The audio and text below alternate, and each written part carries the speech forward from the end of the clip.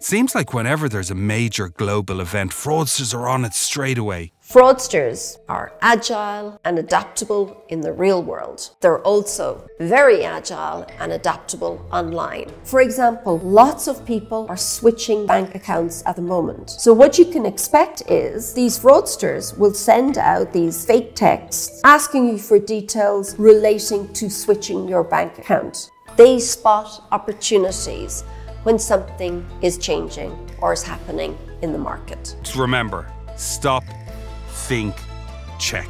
And together, we won't let the fraudsters win.